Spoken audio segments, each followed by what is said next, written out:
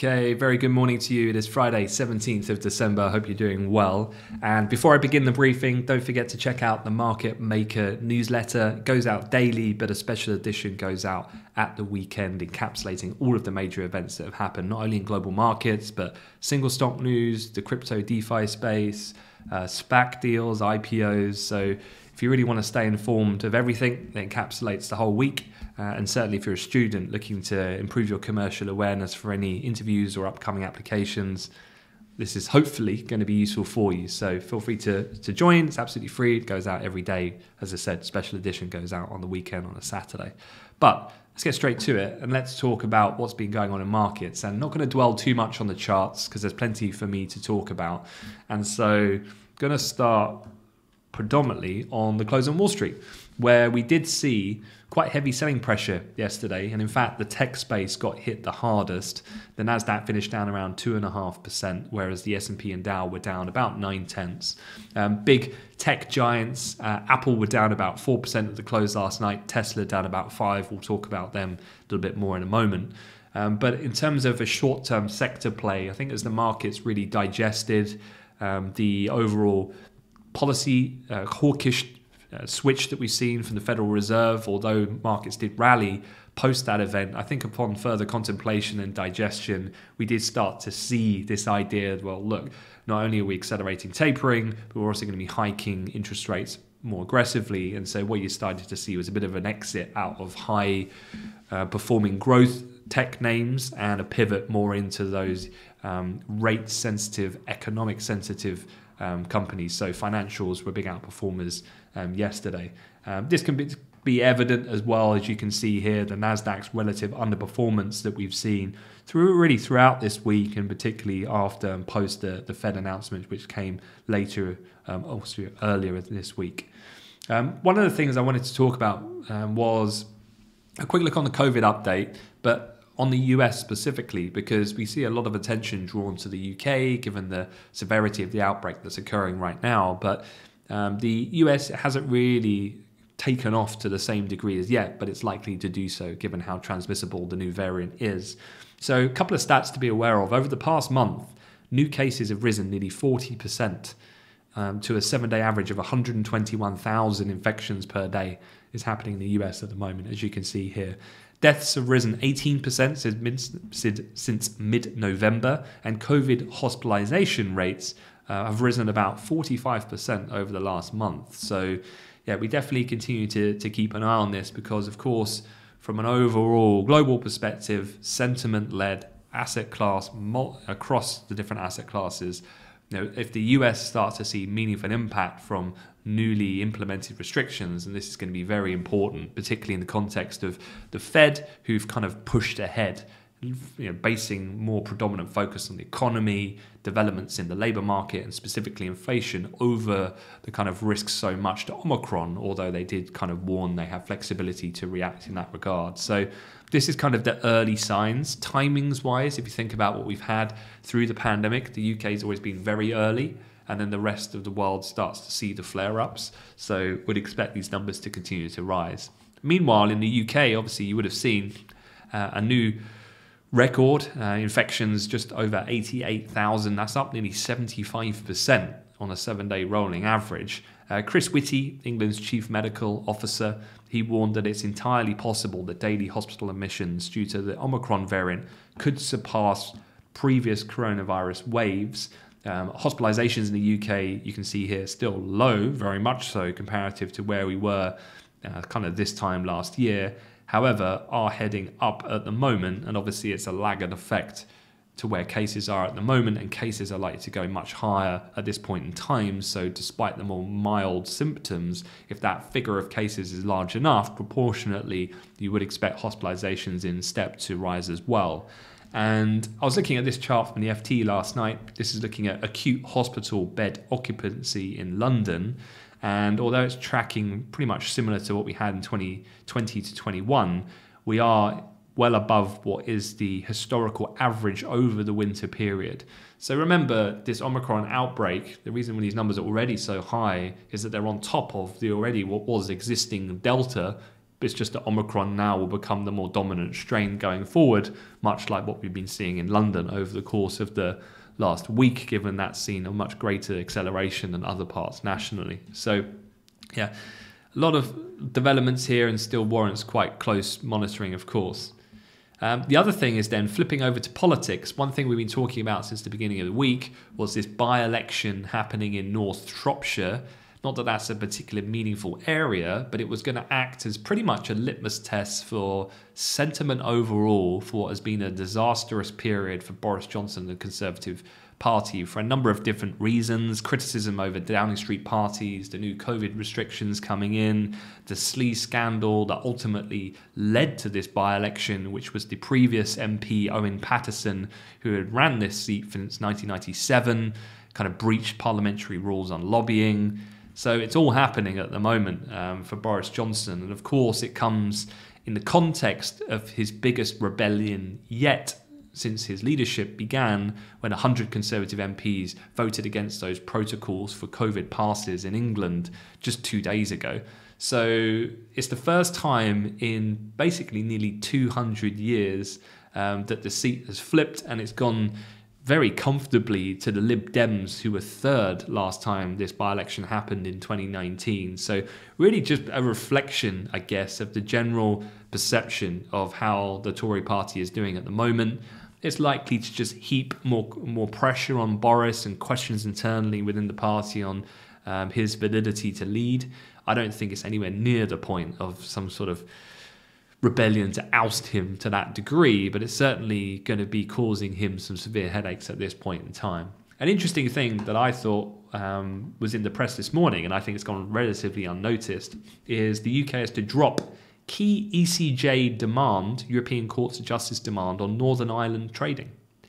Now, very similar to I think what we've had with this whole kind of dead cat strategy. Boris was under pressure, a week or so ago, and then he came out with a very unexpected and very rapid adoption of Plan B measures, and some would suggest that that's a bit of a distraction tactic to deflect the optics onto something else other than the negative press that he was getting.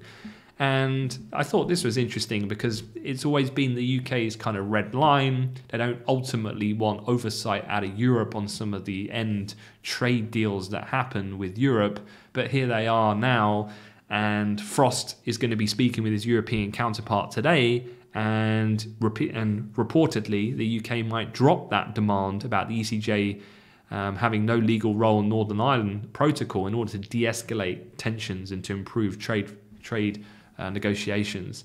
And so, yeah, I think overall it's probably, I guess the strategy here from the government is one of which I think publicly Brexit is so far down the pecking order of priorities in the current COVID context that it allows the government a little bit more flexibility then to get a deal done when in a post-pandemic world, touch wood when that comes, Brexit, if not done carefully and in a constructed way, is going to have a negative economic impact. And so if they can then start to incorporate these kind of factors to satisfy Europe to secure that trade deal, then all the better for it. And can they, the reasons why they wouldn't or have been able to do it before is because of people's feelings towards Brexit and what does Brexit mean and the stance at which the party has led to got Boris into government. But if everyone's distracted by everything COVID, well, then it allows some movement for deals to be struck whilst people aren't concentrating on the details. I'm talking the public here about Brexit. So, yeah, just interesting to watch how this plays out. Moving over then, a few other things just really quickly to comment on. Goldman Sachs have come out with some new commentary about Brent crude, as you can see here. And the main thing they're saying is that they say $100 a barrel cannot be ruled out in 2023 as supply additions are expected to be slow to keep up with record demand. The banks say the recent sell-off is overdone as unnecessary concerns about Omicron-related restrictions, and it expects investors to buy the dip once asset managers reallocate money next year. The latter point, I don't have too much of a problem with. The former point, I think Goldman's are being a little bit complacent if I can say that.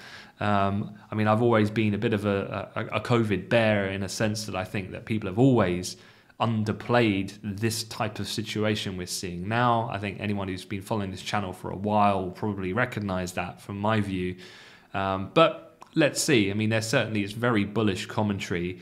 And if we are talking about out into 2023 and beyond, sure, I'd say even naturally the kind of cycle of waves of COVID will have got incrementally smaller. Vaccines and further top-up boosters would have been rolled out. Yes, it's going to become ever more economically less impactful, most likely. And so don't disagree on that timeline. But yeah, I think being ultra bullish at this point in time, I'm not particularly as comfortable with in the short, medium term. In terms of the BOJ, they had their rate decision, kind of wraps up then the plethora of decisions we've had throughout the week. And, you know, it's been super interesting, of course, because we've had the Fed accelerate tapering, talked about more further 3 interest rate hikes in 2022. The Bank of England shocked the markets again and hiked rates yesterday, while the ECB followed through with their plans about some transitional effects with their QE program as they fade out that pandemic emergency purchase program by March of next year.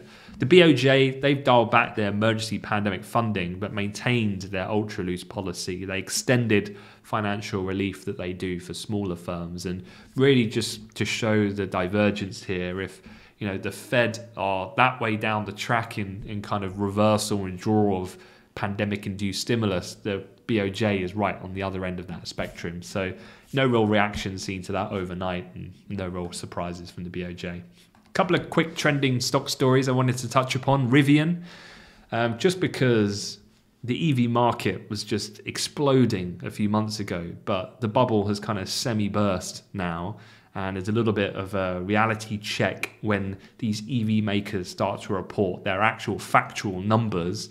And Rivian shares declined about 4% overnight after market trade, after revealing that they're going to fall short of their target, their annual production target. They're only aiming to produce around 1,200 vehicles, and they've still going to fall short, they said, by a few hundred even at that. They posted a net loss of 1.23 billion. Company is also planning on building an EV battery plant, which is going to cost them a cool $5 billion. This is all in part to achieve their manufacturing capacity target of around 400,000 vehicles annually, starting by 2024. Bit of context, of course, Rivian has been a hot stock of late. They came off 4% last night on the back of this, but they were up 40% since their IPO, which was not that long ago. So yeah, context is important. Elon Musk, yeah, he's at it again, of course. He's now disposed of around 3/4 of that 10% stake that he said a few weeks ago that he would offload. He got rid of another roughly 900 million last night, according to latest regulatory filings.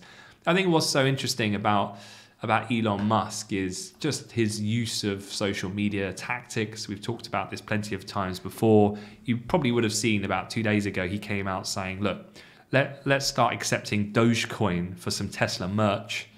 And it's just so obvious to play the tactical approach here. It's the more he sells these shares, the more outrageous his tweets come, and they're very much in check with one another as he tries to manage the exit to cover the taxes on exercising his options, basically. So, you know, since this has happened, though, one thing to be clear is that Tesla's shares, if you go back, it's only around 5 or 6 weeks ago when we were peaking, and you know, Tesla's market cap was crazy at $1.25 trillion after this explosion that we saw in late October. Bit of a rain check now. We've broken down through a technical area of around 935 that had been holding support throughout the week. Probably now shaping up for a next area of support around 909, 910, which would be a gap down then to that jump that we saw on the weekend, on the week commencing the 25th of November. The loss here from the high then is now knocking on 25, heading to 30% if we get that move down to $900. So yeah, certainly a bit of a return to some degree of normality now after that crazy run that we had lately. The other one is Reddit.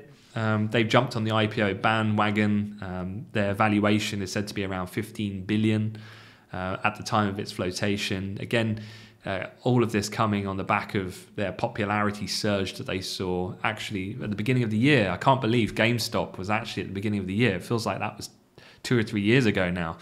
So it's taken them a while. They probably missed much of the euphoric kind of interest in Reddit, but nonetheless looking to take advantage and list, and that IPO is set to happen. All right, looking at the calendar for today, we've already had UK retail sales come out this morning, and just going to flash over to the calendar. So here, just having a look at that story, actually came in quite a bit stronger than expected for November, 1.4% against expected 0.8%, which was also the same as the reading in the prior month. The stats office said that widespread discounting from Black Friday was a large, significant contributing factor. But there's two other things I think that are quite important. One is, I think a lot of consumers were bringing forward their Christmas spending early because of fears of potential supply constraints, which has been very much kind of talked about in the press, and thus becomes somewhat self-fulfilling, where consumers want to take advantage as well of discounting over Black Friday.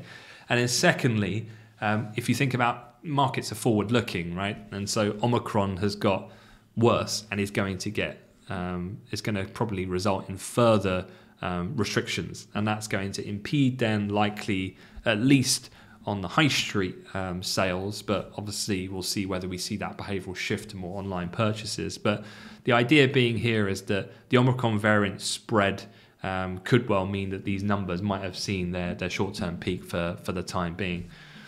Otherwise, just having a quick look elsewhere, back at the calendar, we got German IFO, and that's coming out 9 o'clock. We are expecting a slight downward move to 95.3 from 96.5. So good to get a sense check then on how German corporations feel at the moment. Remember, even before the Omicron spread, we were already seeing quite onerous restrictions being adopted in Germany and elsewhere, mainland Europe. Remember, their overall vaccine take-up has been relatively low compared to their European peers. And so you would expect then general corporate sentiment to be fading a little bit. HICP final reading for Eurozone at 10 is final, so not expecting too much movement there. And then if we look at the overall calendar for this afternoon, there's nothing major coming out of the US. So very much, I think, going to be a continuation of two things, really. One, equities, do we start to see a continuation move from what we had yesterday? Stocks traded fairly heavy, underperformance in tech, digestion over this whole kind of Fed pivot in a hawkish direction, which we've seen kind of echoed by some of the other major central banks. And also that then of Omicron still being a key factor as well. To throw in the mix, we've also got quadruple witching happening today. So as a reminder, refers to the expiration of stock index futures, stock index options, stock options, and single stock futures. And they all happen at the same time. And for the US indices, that's going to be at the NYSE Open. All right, that is it. So I'm going to leave it there. Let you guys have a good session ahead. Have a great weekend. Don't forget as well to check out the link. I'll put it on the bottom of this video if you're watching on YouTube, to subscribe to catch that weekend market maker newsletter. All right, take care.